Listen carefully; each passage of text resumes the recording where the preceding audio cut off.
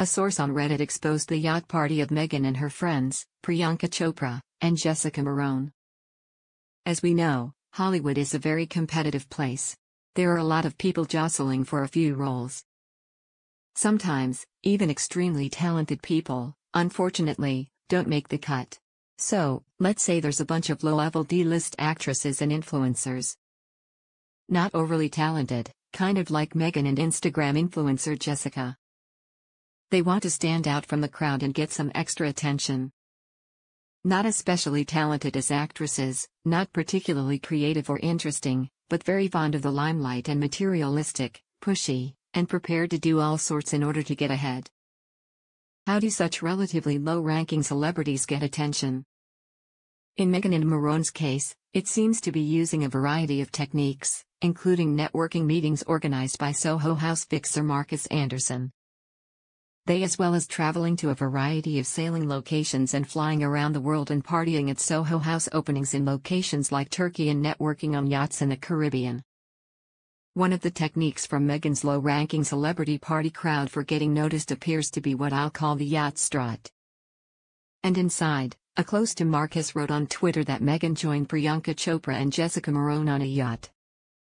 Priyanka Chopra also posted a photo to Instagram, which showed her and Meghan in a dimly lit bar with drinks on the table in front of them.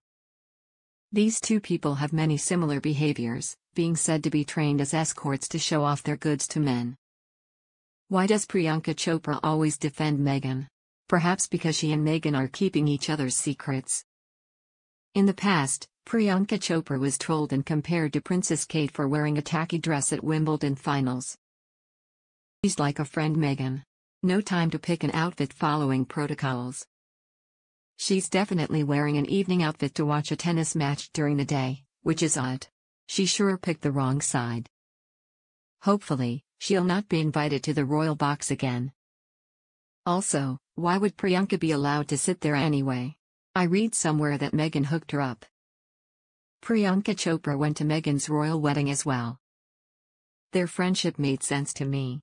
Both love attention. Hustlers and opportunists, and their weddings were just massive PR and spectacle. They haven't hung out or acknowledged each other in years, and it's unclear that they've even met since Meghan Markle moved back to the US.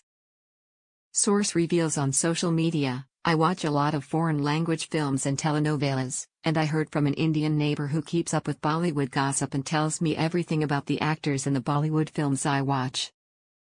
Priyanka Chopra was a manhunter in Bollywood circles who chased after a couple of top married Bollywood actors and left Bollywood to widen her net in search of her husband after she became persona non grata in elite Bollywood circles.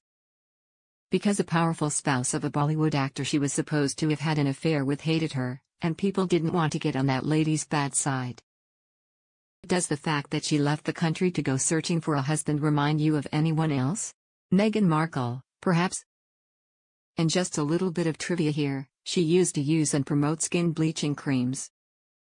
Meghan and Priyanka are made of the same fabric. Both of them talk about women's rights, but they throw the words in the rubbish as soon as a fat wallet appears on the scene. It's pathetic behavior.